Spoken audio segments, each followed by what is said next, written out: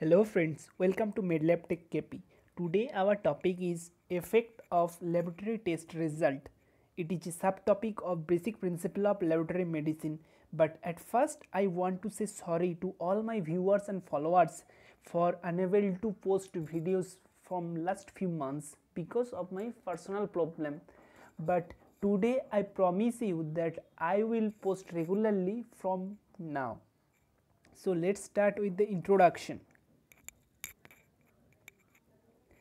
A clinical pathology or medical laboratory is a place where the specimen from human body are collected, processed, examined or analyzed. These specimens including the whole blood, plasma, serum, urine, feces, CSF and other body fluids are tested in the different parts or departments of the laboratory like microbiology, parasitology, hematology, clinical pathology, clinical chemistry, virology, helminthology, urinalysis, etc. These laboratory test results plays a major role for decision making by the physician and the continuous patient monitoring. These results of these lab tests are affected by the various factors. These factors are divided into the three parts. Number one, pre-analytical factors, analytical factors and post-analytical factors. What is pre-analytical factors? Pre means before, that is the before testing the specimen is processed, and the analytical factors, that is the actual testing specimen, and the post analytical phase, that is the process involved after the test of the specimen. Generally the maximum number of errors happen in the pre-analytical phases. It is almost the 62% of the test, and then the post-analytical errors is 23% and the least is the analytical errors, that is the 15%. Let's see the factors affecting on the pre-analytical errors.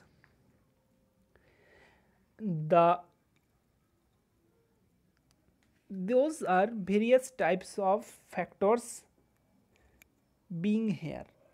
Number one is patient identification. It is the most important step before sample collection from the patient.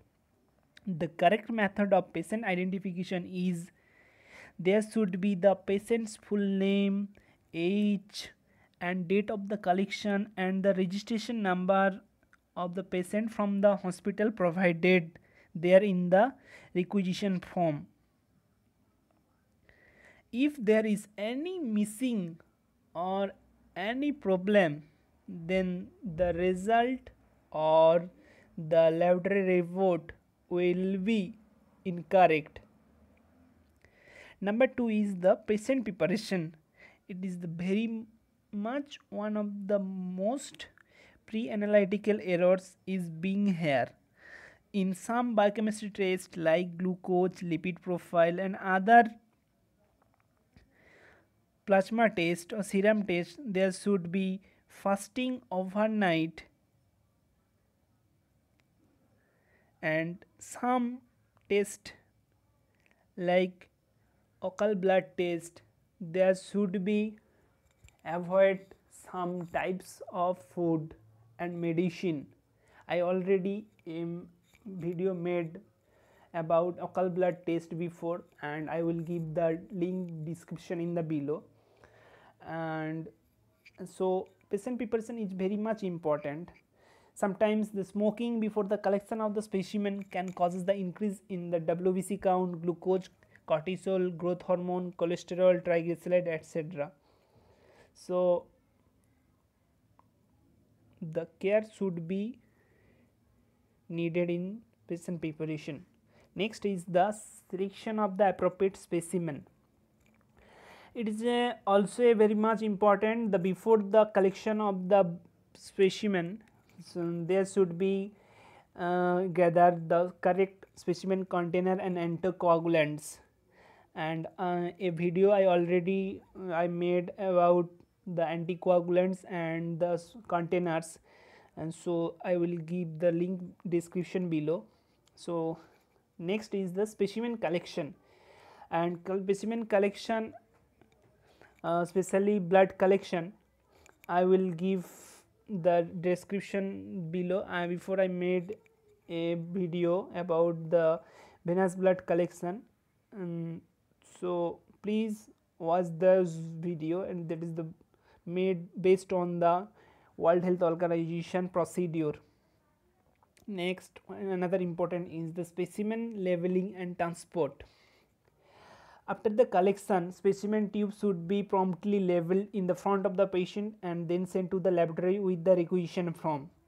If the specimen is collected in the hospital or analyzed in the laboratory within the hospital, there is no transportation factor required, but if the specimen is sent to the distinct or far away from the hospital, so there should needed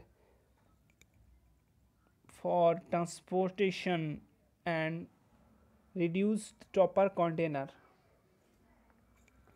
So special preservation is needed for that. Next is the identification of specimen. Specimen and requisition forms should be checked of proper identification information before receiving them in the laboratory. Next is the handling and processing of specimen at the site of the testing. After receiving the sample, there should be needed centrifugation in some sample. There should be preserved in the refrigerator for future or further testing. There should be needed append drop made, separation of the serum or plasma from blood after centrifugation sample, and those are very important for pre-analytical phases. And another is the physiological variables. The last is the physiological variables: diet, diurnal variation, timing of collection, exercise, gender, age, altitude, stress, posture, pregnancy.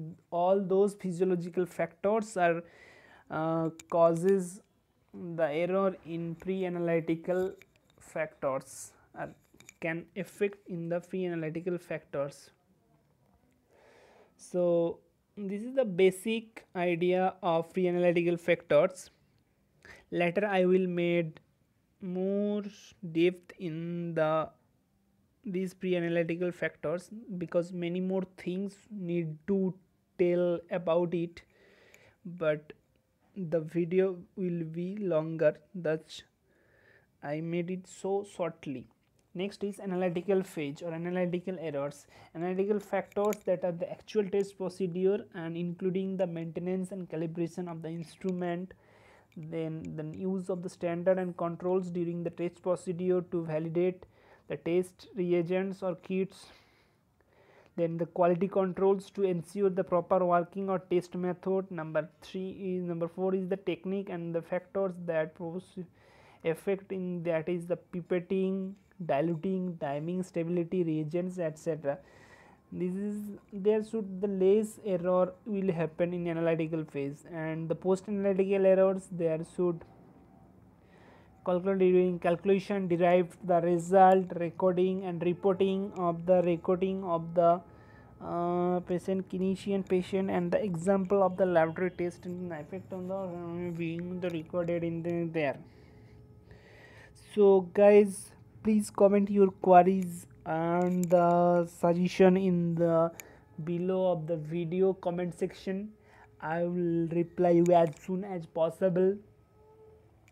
I hope you really like and enjoy the video. You will like, please subscribe. If you like our videos, please subscribe our channel for more videos. Thank you. Bye bye.